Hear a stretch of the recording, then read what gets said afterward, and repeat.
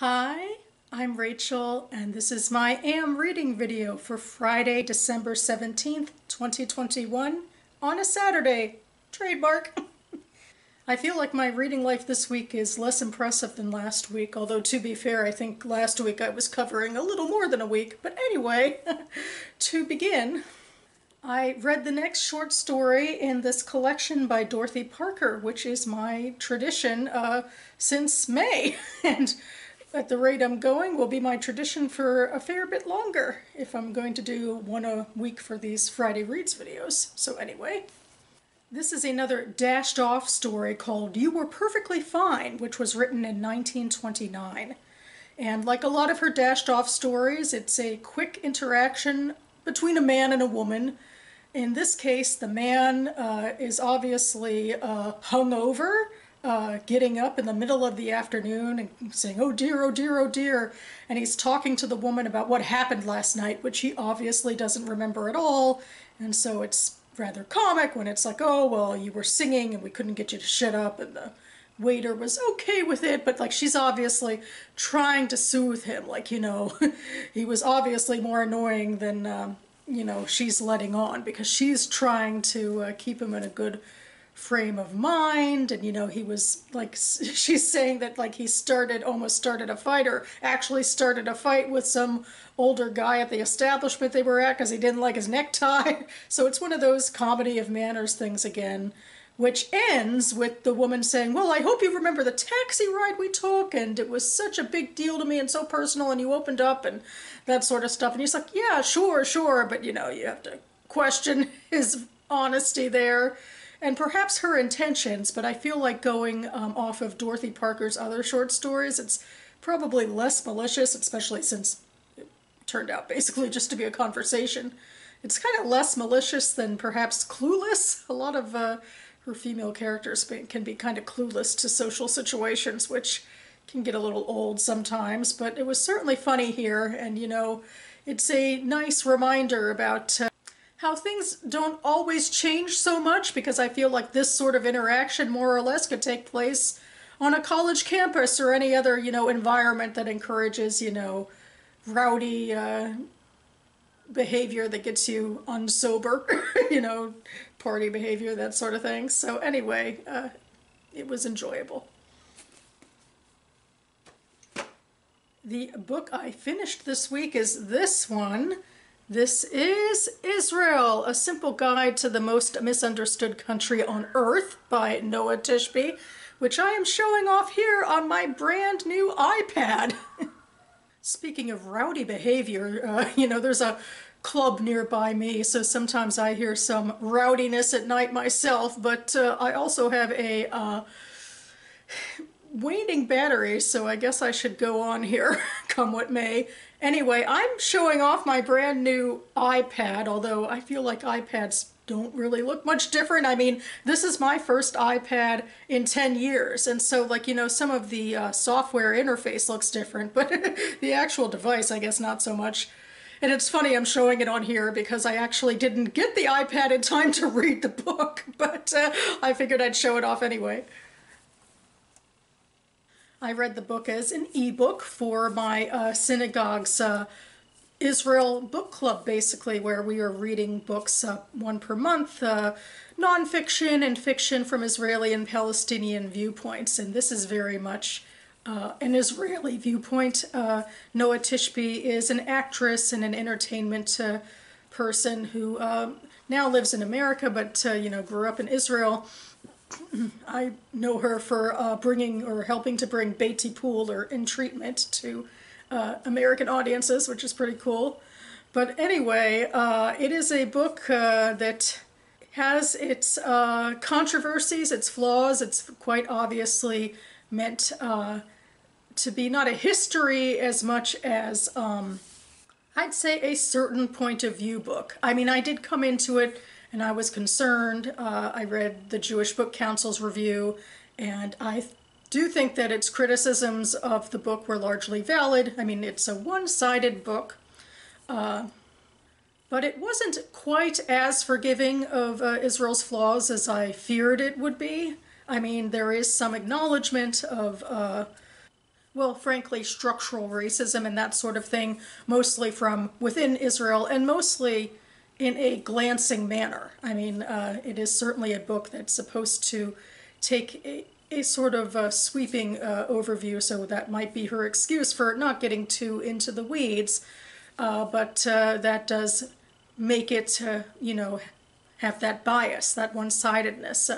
But I did like it more than I thought. I ended up discussing it with a subgroup over Zoom in the book club of, I think, people largely like me, progressive Jews who, felt an affinity to this book, especially for its historical context. I guess that's ironical to say after I said it's not a history book, but it does have a really nice sweeping overview of Israel, starting as the ancient land of Israel from Solomon sort of days, King Solomon sort of days, and the earliest of Israelite, now Jewish history that archaeologically there, and taking a sweeping view from there into the modern age. I appreciated that, and I appreciated Tishby's look into her own family and the realities of what it was like for her to grow up in a country that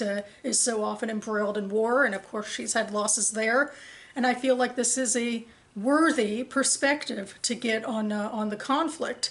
And I also agree very much with a sort of broader mission that she seemed to have about how on the world stage you can't treat Israel like, a mustache-twirling villain when it's a refuge and a home and a cultural and historical center for so much of world Jewry.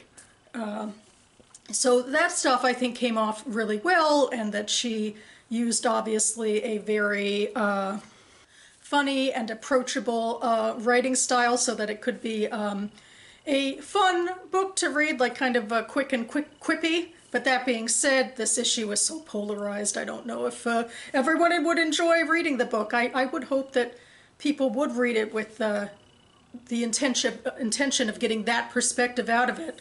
But of course it has its downsides, particularly when she does try to go into describing, the Palestinian side of things, and she really doesn't. And she, no longer has facts and figures and, personal perspectives, because that's not her experience and not really her goal with the book, which is to talk more about, Israel's history and what it's dealing with, and some acknowledgement, very briefly, of its flaws, but it is lacking a comprehensive perspective of the conflict. So yeah, we talked about struggling with the book in that way, that there was a lot that I and the people I was talking with, really could relate to, but, it had its flaws. And that we really didn't necessarily see ourselves recommending the book to anyone outside of our own circle. It's one of those sad issues where everything's so polarized now that you can't imagine someone who doesn't agree with you, getting something out of the book. But I figure I'll take this moment here to say that I do think other readers could get something out of this book, with regard to the perspective that Tishby brings. But it has its limitations as well. Moving on to something less controversial, I would think, I am reading By Nightfall by Michael Cunningham, which I think was the first book he published after The Hours, which is what he's most well known for winning the Pulitzer, turning into a movie, blah, blah, blah. But this one, actually, I've been excited about a little piece of media attached to this book for a while. Ron Charles, who is the editor of the Washington Post book section, he occasionally does these satirical video reviews of books. It's like he's almost a booktuber himself.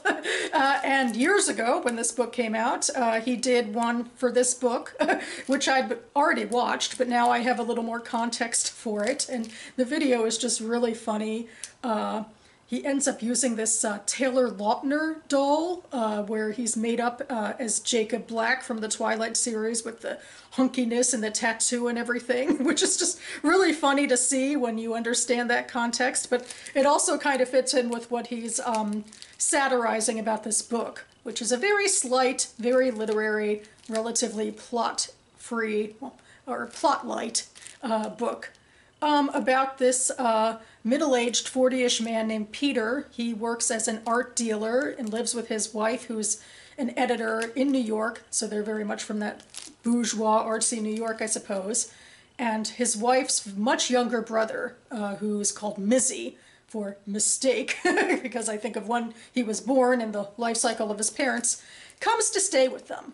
And Mizzy is someone who, he's, half Peter's age and is uncertain about his life and sort of had just came back from sort of going to Japan in an attempt to find himself. And he also had been struggling with drug use, but he's also still very virile and young and hot and bisexual. And so he presents a couple of challenges for Peter and his own ennui and his own sort of midlife crisis about, like, who am I in my marriage as I get older and my wife gets older, and he's also having issues with his own daughter who's only slightly younger than Mizzy, and he kind of gets an attraction with Mizzy, I think having to do with very much there's a point of view, sort of a artistic point of view about falling for the beauty of people and of art and that sort of thing. And Mizzy is this hot Taylor Lautner-esque sort of work of art, I guess, that Peter kind of falls for. And also Mizzy almost looks a little bit like his wife when she was younger. I don't know, there's I wouldn't say fully androgynous, but certainly appreciative of queer identity sort of feel to this book. I mean, not just, blatant queer identity of, Mizzy is bisexual, and also Peter had a gay brother who died of AIDS, and Peter himself is straight, and I don't necessarily feel like Cunningham is saying that he's anything else other than the fact that I personally believe maybe more people are on a spectrum of sexuality than they think they are. But maybe I'll just leave that perhaps controversial point right there. But anyway, that's where this book comes in, discussing, in this interior drama way, sort of realities. And it's really just a midlife crisis. It's somewhat sexual. It's somewhat about identity and who I am and what my relationships are like. I feel like this book wouldn't appeal to a whole lot of people because it is so interior, and Peter is a self-involved, highly self-involved character. I mean, I feel like I feel it the most when he's talking about his relationship with his daughter.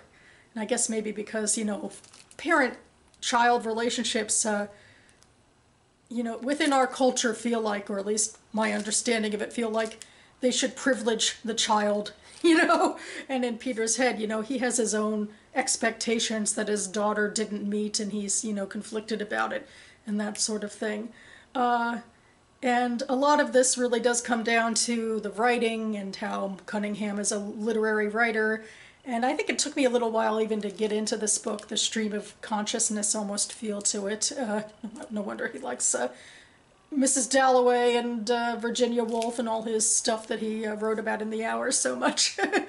But yeah, if literary fiction is your sort of thing, this could possibly be your sort of book if you are a little more on the language side. I mean, it's certainly, for me, not far enough into the language and plotless and characterless side that I dislike it, but it's definitely more in that direction than most commercial fiction. So that's what I've been reading for now. I'm not quite through with By Nightfall yet, but I do have more books on the docket that I would like to finish in December, including this bind-up of the Foundation trilogy, like 700 pages in here, which I said I'd start last week, and I still haven't started because I have difficulties with, reading two things at once, and this is supposed to be my read-at-home book, and I haven't been reading it at home, but here it is, and here is me still wanting to read this trilogy before the end of the year. And then there's the third and final book that I own by Michael Cunningham. I mean, he's written more, but I don't, have them on me. But this, I think, is one of his earliest, Flesh and Blood.